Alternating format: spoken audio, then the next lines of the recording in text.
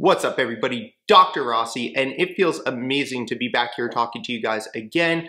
And I thought, what better topic to kick off this week's discussion than benzodiazepines? So I wanted to kind of present this to you guys in a way that it comes up a lot clinically, right?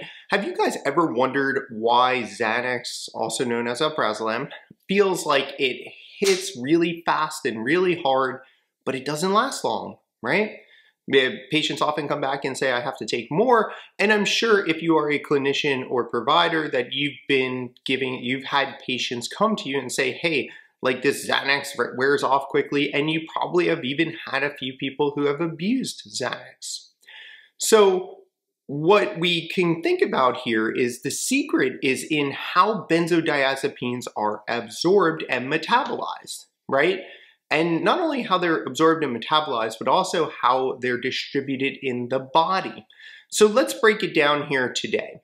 So benzodiazepines are rapidly absorbed into the bloodstream, and depending on their chemical properties, they can quickly penetrate the central nervous system. So they rapidly can cross the blood-brain barrier. And the key player when we're talking about all this is something called lipophilicity, right? And we're going to explain what that means. So the more lipophilic benzos like diazepam or alprazolam, they cross the blood-brain barrier very fast, and they produce a near instant calming effect. And that's why Xanax works so quickly in reducing anxiety, right? Because this Xanax is going to cross the blood-brain barrier very rapidly, it's going to get into the CNS. But, and there's always a but in psychiatry, there's a catch. These fast-acting benzos don't stick around in the brain for very long. What ends up happening is they get rapidly redistributed into the peripheral tissue, especially the fat cells. That's why we're talking about lipophilicity. This means that the anxiolytic effect is going to fade very quickly, leaving users chasing that initial relief. And this is exactly why some patients keep reaching for more Xanax. It's not just about metabolism, it's also about redistribution. Now let's compare two benzodiazepines. We'll take diazepam on one hand and we'll take lorazepam on the other hand. Now, diazepam has a longer half-life than lorazepam.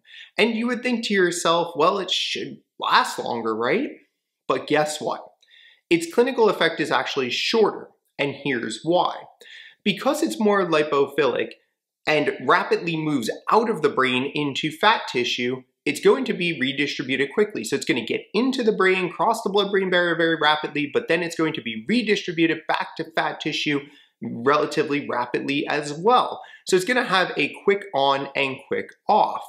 Now, if we take lorazepam on the other hand, it's less lipophilic, so it stays in the central nervous system longer. It's not going to be redistributed. It's not going to as rapidly enter the CNS, and it's not going to be as rapidly redistributed, right? So it's going to last longer, providing more sustained effects, and it's going to do all this despite having a shorter half-life, which kind of intuitively doesn't make sense, right?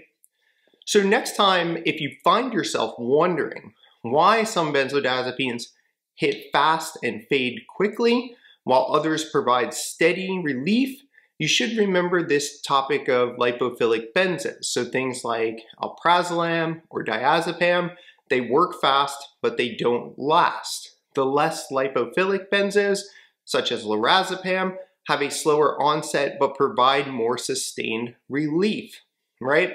And on top of that, we have to consider redistribution, not just metabolism. So redistribution also determines how long a benzo actually feels effective for.